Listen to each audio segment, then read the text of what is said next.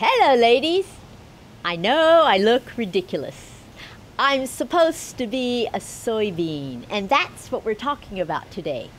Soybeans. I'm just so glad to be back with you. You know, giving these tutorials is my very favorite thing to do. And I started out this whole menopause series with a detailed syllabus. I thought I had included everything about menopause. But many of your comments, questions, or requests have made me realize that there are things that I had left out. So every time I encounter a situation like that, I add it to the syllabus. And today's topic is a result of one of those questions posed by one of you. The question was about genetically modified soy, or GMO soy. And I believe that for every person who asks a question, there are 10 others who are wondering the very same thing but don't actually ask the question. And while I knew a little bit about GMO soy at the time, I realized that I just didn't know enough. So I ordered all these books on genetic modification of food. I read them all, highlighted and cross-referenced them, and prepared this video for you. That's what I do, the research. So just so you know, I'm not one of those people who pretends to know everything. I'll tell you right now, I don't know everything. But when I don't know something, I'll tell you I don't know. And I'll get busy researching high and low to find the answers so that you don't have to do all that yourself. And today's video is a product of my research. My viewer asks the question, how do you avoid genetically modified soy? So let me tell you what I've learned. Whether you eat soy or not, you should watch this video because there are many foods that are genetically modified. And whether you're trying to avoid them or consume them, it's good to know what I'm going to tell you. Let's start defining what genetically modified means. But first, let's describe what non-genetically modified means. Before there was genetic modification, farmers identified the plants, in this case soybeans, that had the most desirable traits. So they picked the very best soybeans. And the best ones were the ones that were the sweetest and resisted insects the best. And in order to grow more of the most desirable plants, they would breed more of the highest quality soybeans by planting them along with the run-of-the-mill mediocre ones. Mother Nature has a way of favoring the best traits. So if there are superior genes among the mediocre ones, the tendency is for the superior genes to be dominant and to drown out the inferior ones. And that's exactly what would eventually happen naturally with no help from mankind. But that takes time. And humans are not very patient. It would take a few generations or seasons for the soybeans with the superior traits to dominate. But with genetic modification, humans bypass all the time it takes for this to happen naturally according to Mother Nature's timetable. So genetic modification involves transferring a specific dominant gene carrying the desirable trait directly into the soybean plant. But genetic modification can actually do even more than that. It can supersede anything Mother Nature could possibly manage. It can involve adding genes into the plant that aren't even within the realm of plant genes. In other words, it can involve inserting properties from animals into plants. So what it all boils down to is this. Genetic modification is the introduction of foreign genetic material from one kind of organism into another living organism.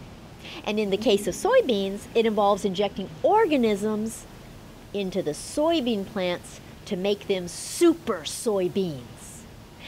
Now, you're probably wondering why anyone would genetically modify a crop instead of just letting nature take its course. So I'll tell you the reasons cited by the companies that perform the genetic modifications, and there are a few.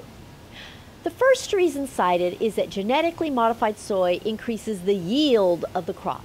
In other words, they say that the genetically modified soy grows faster and produces more soybeans than the non-genetically modified crops. But everything I read argued against that justification.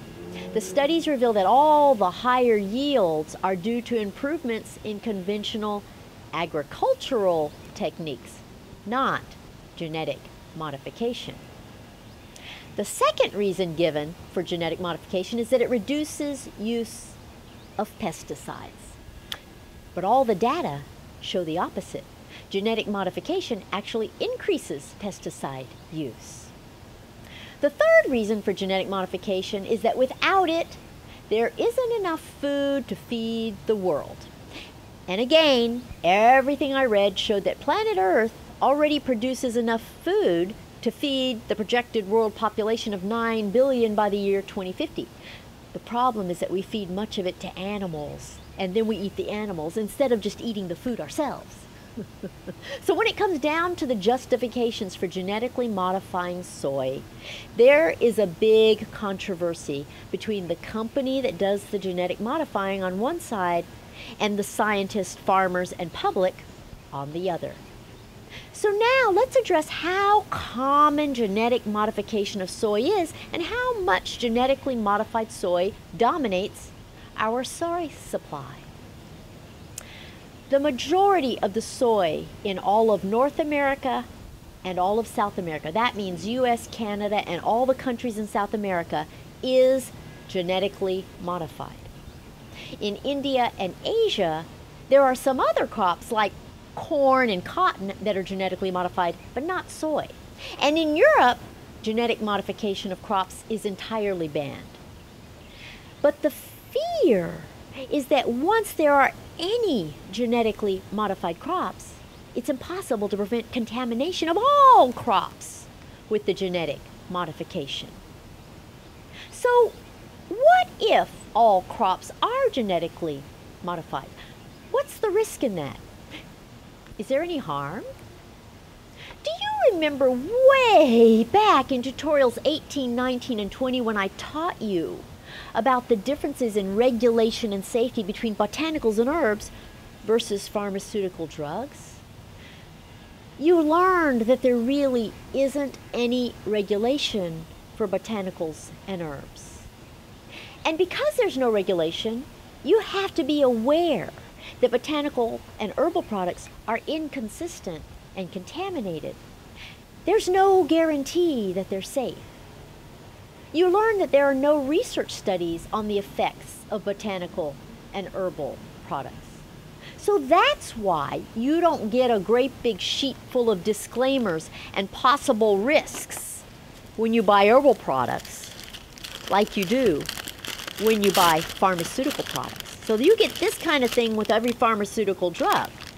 But when you buy an herbal product, you get nothing. There are no disclaimers, there's no research, there's no literature. Now, foods have even less regulation than herbal products. So when you buy fresh food, anything that constitutes a food has almost no guarantees at all. You eat food that's contaminated, processed, and even pumped full of artificial coloring, preservatives, and chemicals that you can't even pronounce. Do you think genetically modified soy is worse than those things? Processed food doesn't make you sick or kill you on the spot. And most overripe fresh fruit doesn't either. And neither does genetically modified soy. But the concern is whether there are long-term consequences. Do you worry about the long-term consequences of eating junk food or fast food? I guarantee you that there are long-term consequences of eating junk food and fast food. Does that stop you from eating it? Heck, I'll bet you even notice short-term consequences of eating junk food. You probably feel full, bloated after eating all sorts of foods. Does that stop you from eating them? As with many things in our world, we are stuck with the fact that many of our crops have been genetically modified. And because of the deep political debate that underlies the genetically modified area, it's unlikely that there's going to be a consensus that genetically modified foods are harmful. As with all matters of controversy, it's up to you to decide how you feel about eating genetically modified soy or any other genetically modified foods. But the same goes for junk food and fast food. There's no question that it's bad for you. Do you eat it anyway? If it doesn't matter to you, then don't worry about it. But don't be hypocritical. If you're putting junk into your body willingly, don't point the finger at companies who are genetically modifying food. These two things really constitute in two different ways of eating badly. But if it does matter to you, the next question becomes, how do I avoid genetically modified food? Here's what I can tell you. You can be sure that a food is not genetically modified if it is labeled 100% organic. The 100% is critical. If it just says organic, it may still be genetically modified. So organic does not mean non-GMO. But by law, 100% organic is non-GMO. The most common genetically modified foods are corn and corn derivatives, especially high fructose corn syrup, soybeans and soy products, canola oil, sugar beets, dairy products, sugar, any food that is pre-prepared, Hawaiian papaya, zucchini, and yellow crookneck squash. If you eat meat or dairy products at all, you are doing at least as much harm to your body as you're doing by eating any kind of genetically modified food.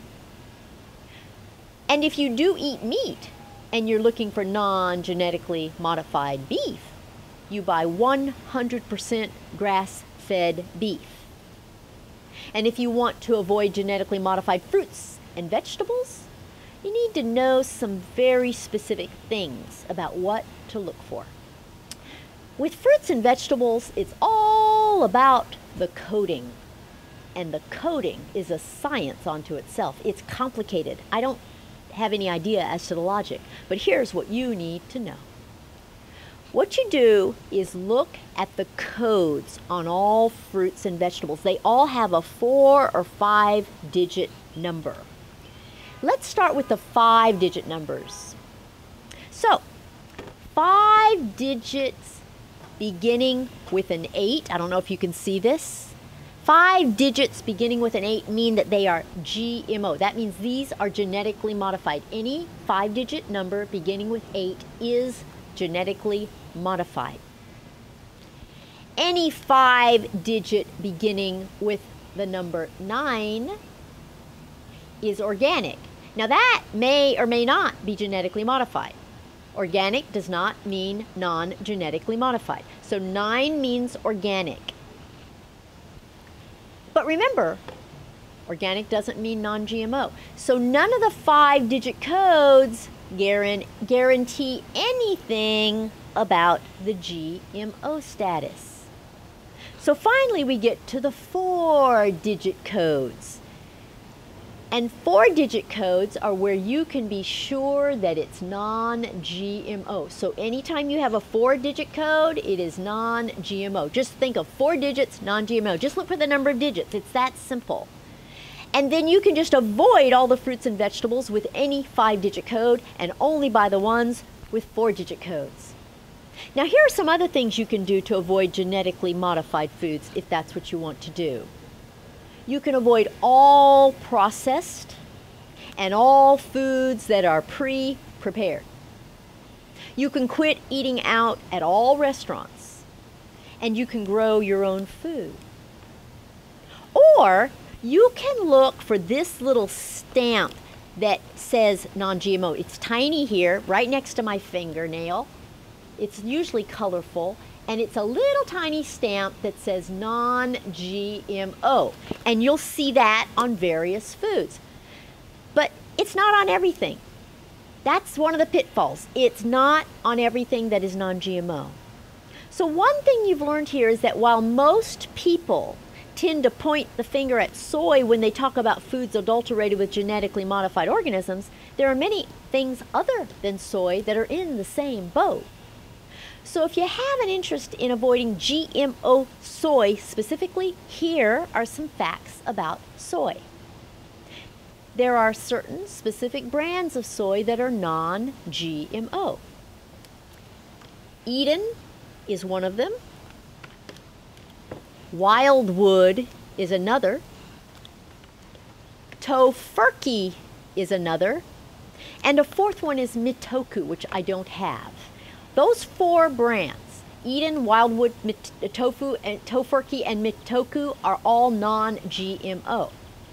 So all these products made by these companies, whether it's soy, milk, tofu, or anything else, you can be sure that it's non-GMO. Although some of those that are non-GMO don't have that little non-GMO stamp. So some of those companies still don't put that little stamp on them. So you can look for the stamp, or you can go look for the company name. Inconsistencies with how things are labeled and where the stamp is make this even more confusing than it is already. But ladies, one of the things you're going to learn by watching my videos is that there are some things you cannot change and some things you can change. It is up to you to decide what you want to change. There are many harmful things in the environment to which you are exposed, whether you choose to be or not. And we all have different levels of cautionary behavior. So as always, I urge you not to blind yourself to the forest by seeing only the trees. And if you eat the typical American diet of fast food, junk food, restaurant food, preserved food, meat, and dairy, you are polluting your body with things that are much worse than GMO anything. This whole education is about knowing the facts and ordering your priorities. Avoiding genetically modified foods should not take priority over omitting all these other detrimental things. But if you're already a vegan who never eats anything but fresh foods, and by all means, focus on eliminating genetically modified foods. Just don't think that they're the worst things out there. So I hope this tutorial has helped you with some of your questions about your GMO dilemma. And I'll wrap it up here, and I'll see you again in a week. Be sure to follow me on Facebook, Twitter, and Instagram in the meantime, and subscribe to my channel so that you get the videos coming to you every week. I'll see you then. Bye.